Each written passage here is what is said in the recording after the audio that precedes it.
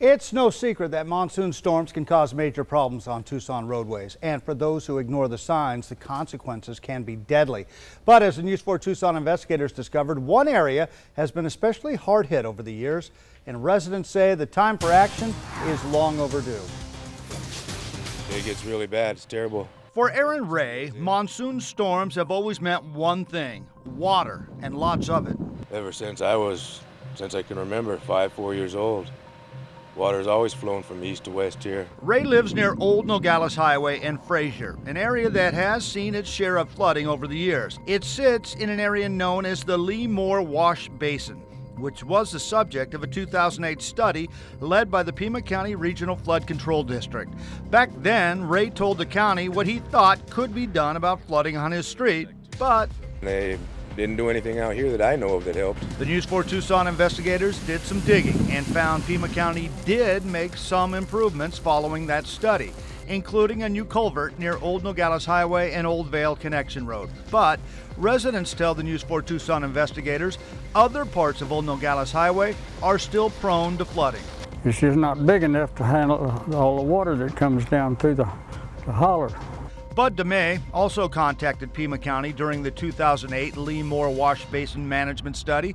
He tells the N4T Tucson investigators his concerns about the area near his property have not been fixed. And he says the solution is simple. Take care of that culvert and make it about twice as big, where the water would run on through and everything, instead of backing up and going down the highway and all that. DeMay tells the N4T Tucson investigators he's not alone. Flooding following strong storms not only impacts him. It don't only bother me, it gets the neighbors down the street here, across the street, all over. In an email to the N4T Tucson investigators, Pima County tells us, in part, when the economy had a setback starting in late 2008, development in this area came to a near standstill, and consequently, it is likely no infrastructure improvements based on this study were ever installed, end quote. The price for the Lee Moore Wash Basin Management Study, $1.5 million taxpayer dollars. It's terribly frustrating. For his part, Ray tells the N4T Tucson investigators he also wants to see something done. But he's hoping he doesn't have to wait another decade to see it happen. Some kind of remedy to let the water flow as fast as it arrives.